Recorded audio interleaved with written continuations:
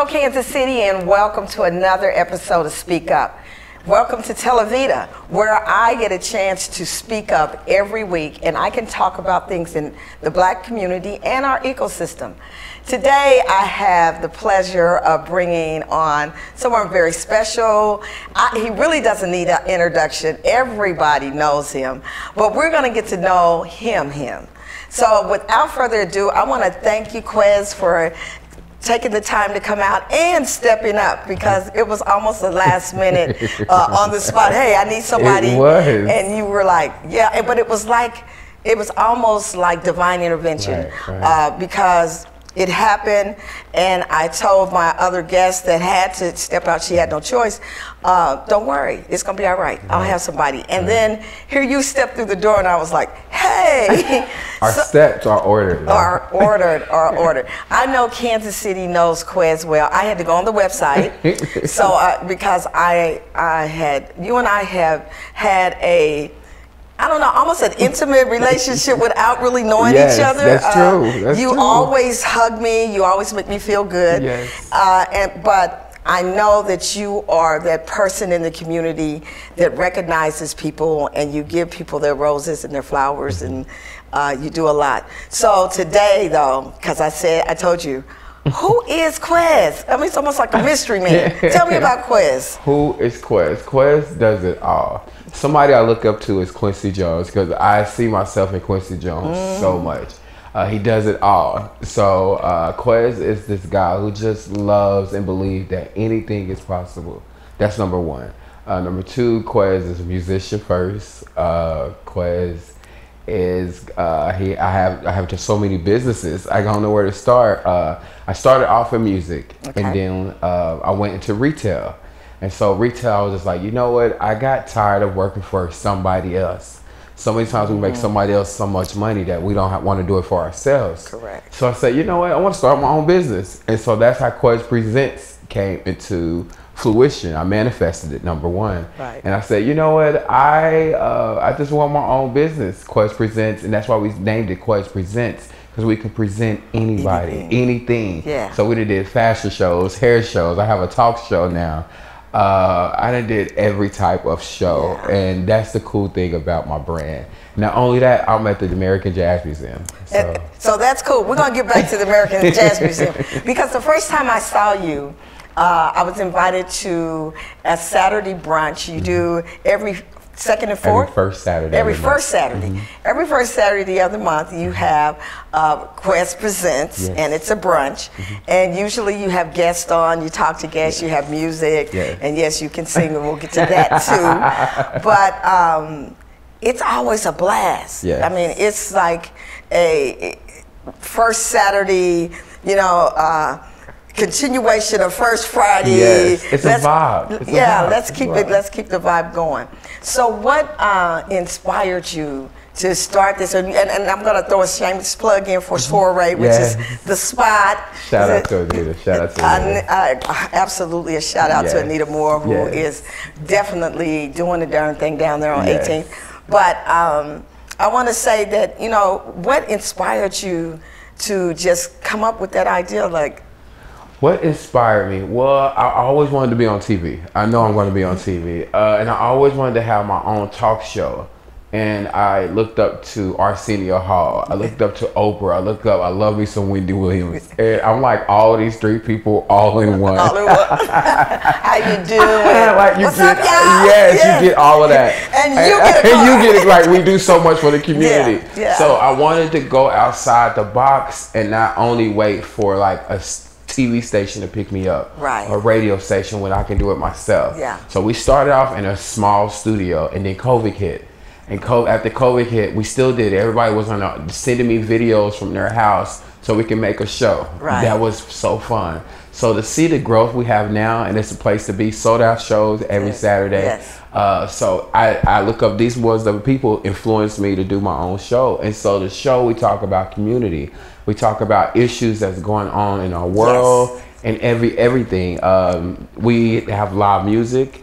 We play games. We give scholarships away. We give money away to people. So it's a whole entire vibe of just black people It is. You know, and so that's what the show is about. So, you know, it's really interesting too, because what I love about who we are and what you do. What you do has been almost bringing the village back. You have followers of every sort. You know, people get caught up in stereotypes, and you know, the LGBTQ community, the straight community, the white community, the black community, the males, the females. And if you walk in Soiree on a Saturday, it is a community. It is. There is no label on who is who and why they're there. It's not, you don't have just a, I would say just a singular following. You are an influencer. It's so cool to see that, because we have, like, I seen this lady who came to our show. She was like in her 70s. And the fact that she was there having a good time from 70s, then people bring their kids. Yes. So there's white, black, there's the LGBT community. I'm LGBT community and I love my people. Yeah. But I never wanted to just be one community-based person, because that's not how you touch the world. That's right. You got to touch everybody. So when you come to my shows, I get to touch everybody and make everybody feel welcome, and that's the one included. Thing. Yes, and everybody just want to be included, and so that's what you get when you come. That's what you get with Quest. Period. You know, I love people. It is. From the moment I met you, and it's just been nonstop. And the good, you know, the really good thing, the cool thing, I'll put it like this, is that you meet a person one time and you remember them. I do. I'm bad at names. I remember people's faces, and I give people hugs. There's something about just giving. I'm like, no, give me a hug, because you never know what a person going through, and when they need it. Yes, and when they need it. So, you know, there is so many things that I want to talk to you about, because I'm just like all in my head. I'm like, this is like amazing. So, you talked about being a part of the Jazz Museum, and one of the things. So I do have that serious side, the things that I think that. We should talk more about in our community. And so we look at 18th and Vine and the development or redevelopment of 18th and Vine and the opportunities that exist right there. And so one of the things that we talk about is the Jazz Museum and the gym. What all does that encompass? You know, if you were a person on the outside and wanted to know if I call the Jazz Museum, what all can I touch on 18th Street? 18th Street, that's the history. That is, like, I think one of the biggest gold mines of black culture in Kansas City. Because we have so many of our ancestors that fought so hard to build that community. So when you come to the Jazz Museum, when you come to 18th and Vine, it's a place of history. You see not only jazz music, R&B, rap is becoming a big thing. And I always tell the older generation, I'm like, the message won't change. We get it, but we have to change the method of doing things. Okay. And that's where you send all these new developers come in. But we are the next generation to say, okay, our generation before us, they work so hard. But we won't lose it. But it's so much happening. So when you come down there, you'll see all the construction happening. And it's a lot of good and it's a lot of bad. You know, I won't be Quest and not keep it real. I'm 100%. It's some things that need to change down there, and it's some things that I look forward to happening on 18th and Vine. So, you know, I'm gonna stay in that little space for a minute, because the history has to be preserved. Yes. But the aesthetics do not. And I think that we have been such a visual people that we feel like if we change the aesthetics, if we change it where it looks different, we lose our history. But the history, number one, it's kind of like Christians or people of faith say it's in your heart. The Bible is in your heart. The Quran is in your heart. The Torah is in your heart. We carry the history. Right. So how we preserve the history is to bring it back to the vibrant state. Yes. So there was a time that 18th and Vine, and just the Vine area, that district, we were so popular. There's a song about us, and it was vibrant, and it was, you know, it was completely, constantly a lot going on, and always something happening. And these buildings, although I don't have all the history of when they were built, but I can tell you there was transitioning going on, and there had to be change.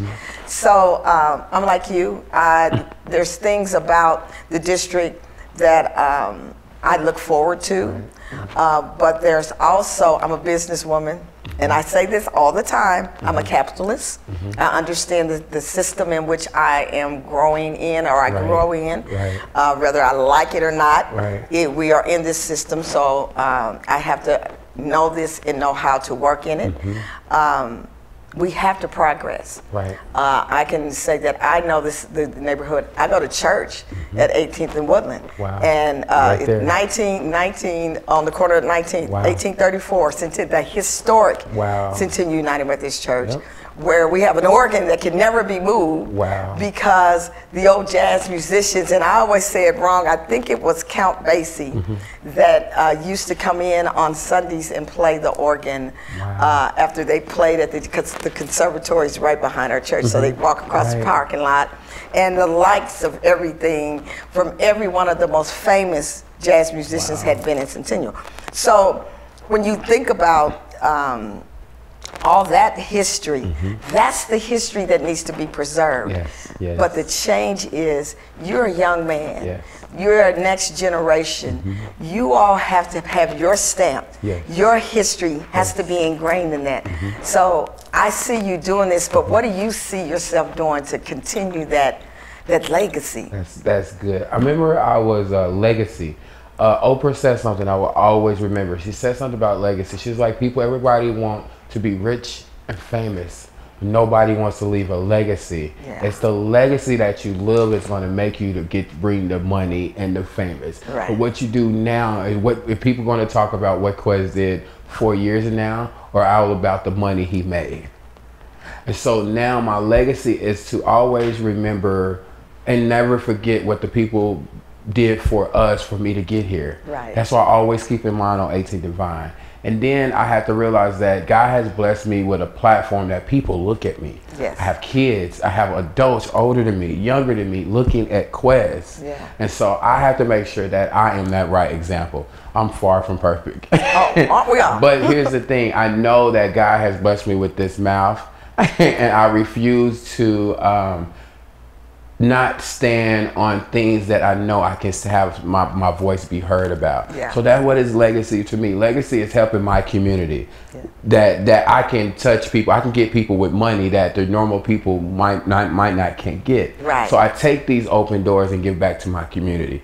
That's what legacy is. So that's what the legacy I'm trying to give now, that I want to be the next Tyler Perry of Kansas City. Absolutely. You know, that's legacy. Can I be on one of your shows? That's what, listen. I'll be somebody's mama on one of them. Yes, you can, yes. And so that's what I want to be able to give more jobs to people. Yes, absolutely. I want to have a big job fair. There's so much I want to do for the community, and that's what my dream is. And I tell anybody, if I can dream, you can too. So let me talk about this because one of the things that we lack in Kansas City, and you know me now, or you're getting to know me, I'm going to speak what I have to speak. I'm sorry if you disagree. You have that right. Right. But I've been waiting to get my age so I can say what I want to and not care whether you like it or not. No, honestly, collaboration. We lack collaboration. In my humble opinion, and again, this is my humble opinion, we are our own worst enemy. Yes, we are. So here you are, a young man on 18th Street, and you are our next generation. There's a generation behind you. Yes, it is. That if we don't start building more legacies, because we're looking at legacies that are 4 and 5 generations past my legacy. So if we're not building legacies for them to go down the path, we have this big gap. Right. And so how do we collaborate to make sure that your legacy, along with others, are stamped in that district? Ego. Ooh, we must kill our ego. Yes, yes. Back in the day, they work with each other. It was no big I's and little U's. Yes. It's all everybody coming to work together for one purpose. Yes. And if we, that's how I'm gonna answer that question. If we took our egos out the way, and we literally, how can I help you? You got this business, you might be a construction company, all right? And then I might have my own plumbing and utility company. Why are we not working together? That's right. So if we did that, that's when we build our legacies. That's when the people under us who's coming, the next generation can see. Yeah. People only do stuff because they see somebody else do it. Yes. Yes, yes. You have a point. You have a point. You know, you and I have the one thing in common is we both love our people. Yes. I don't know if you noticed, but there's sometimes I'll come down and I will just look around, and we are so diverse within our own culture. Yes. When I say diverse, and so we understand diversity probably better than anyone. We have every shape, every form, every attitude, every class, every status, every education level. Right. We have everything that will come in the same room and actually have a good time. Yes. But our big problem is we separate and go our separate ways without touching each other and saying, hey, and not even just to say, hey, how's your day?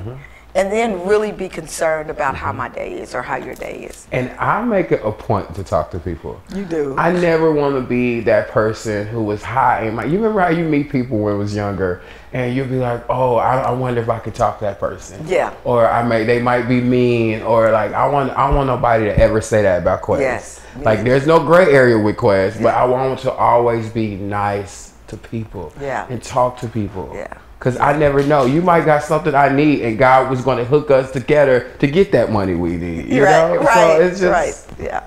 I agree with you also, because when we stop being there for one another, being there for the little people, you know, the least of us. The Bible said, the least of us. Yes. Yes. Those are the ones that, you know, we need to be available for. And I'm like you, I don't ever want to be that person that someone comes to me and their outward appearance doesn't suit my eyes or, you know, or my circle of people. Yes. And then I have this attitude of, And you always want to be, I want somebody to see themselves in me, you know, and I want them to see God first. Yes. And if you can see God in me, then it's going to be okay, because God loves everybody. Everyone. That's everyone. Oh my goodness. So tell me, what's up? What's going on? What's in the What's next? I need the well, believe it or not, scoop. I have a party bus that's going to be coming out. I saw that on your website. Hopefully we'll have it up and running by September. Of course, we have concerts. I'm doing tribute concerts. We're celebrating 25 years at the Jazz Museum. Okay. I have my talk show, which is doing really good right now. I'm in Westport. I'm doing 2 shows on Sunday, every Sunday. So I'm like really, really busy right now. But I'm doing what I love. So my birthday's in September, although I got a lot going on in September. I'll be in DC, then I'll have a wedding, then I go to Detroit. But I would love to get the party bus for my birthday. Let's talk about that. Okay. Yeah, let's talk about the party bus for my birthday. You know, it just knowing that you've got a lot going on and you got a lot coming up.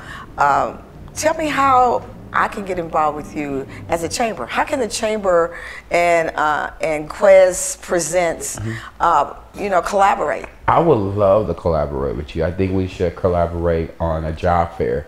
I really want to push this job fair, and I'll talk to you more off the screen. Because I want people not to have an excuse that companies are not hiring. Absolutely. If companies are not hiring them because of their skin color, their sexual preference, then we need to be saying something. Yes. So that's my next big push.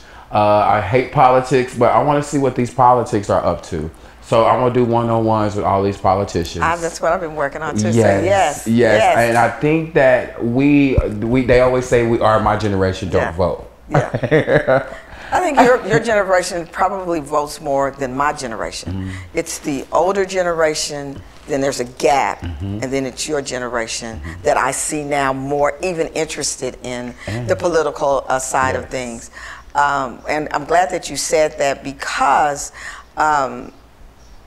being a metropolitan city, and I'm, on both sides, so I would even like to see our collaboration move west, even across the river, because that's where we need to bridge our gaps as well.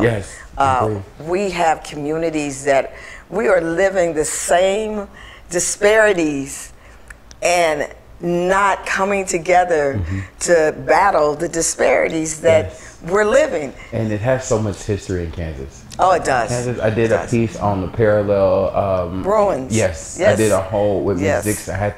I walked it. I did a whole, and I didn't know all the history. So I think Kansas City is one of the best treasures we have. That people still. I'm 36 years old. I'm still finding out history. So I think it's a treasure here in Kansas City. Well, I'm looking forward to more collaborations. I'm looking forward to definitely doing more with you. Yes, me too. Them seeing something that has Quest Presents and the Heartland Black Chamber on it. I think we should do that. Yes, and then actually.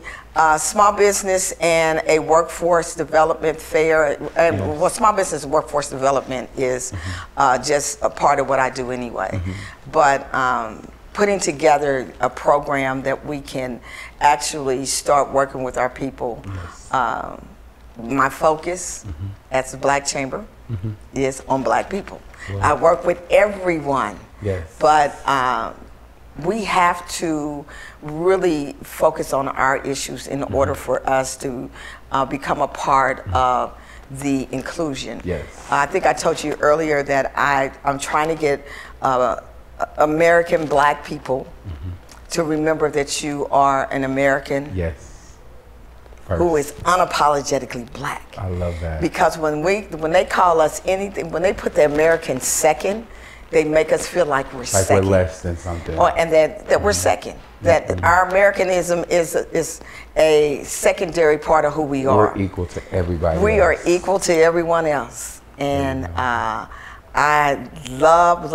I am so excited. I'm just happy that you said yes and that we have this opportunity to really have this conversation. I appreciate you inviting me to come on. Well, this will not be the last time. I'll be here anytime you need me.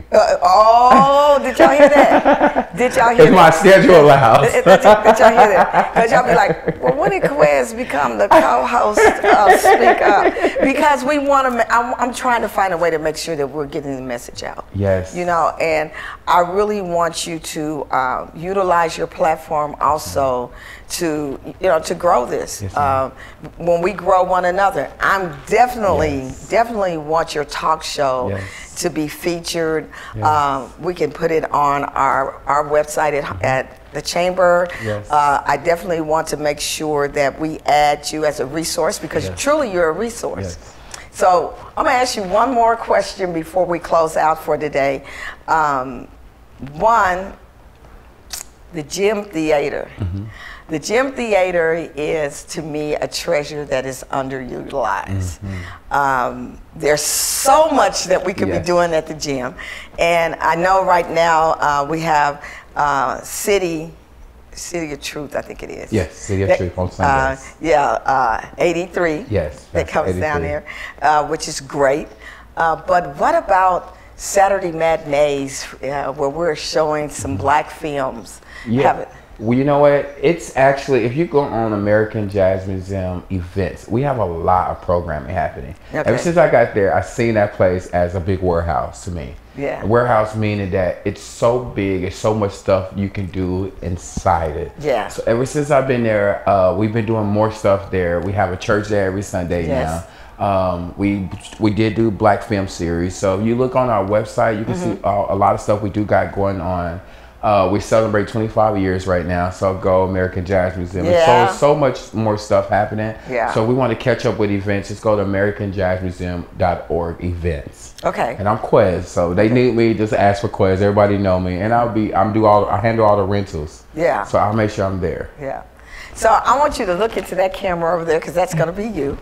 Yeah, that's all you. That's all you. And I want you to talk to the people out there. Tell them what you want people to know, and then tell them how they can reach you and what. I always say this. Anybody who follows me on Facebook, live your dreams. Live your dreams. Don't let nobody tell you how to live your own life. You have the power to manifest anything you want in your life. I don't take no for answer, and neither should you. And that's why I am to where I am right now. And I only thank the man upstairs, honestly.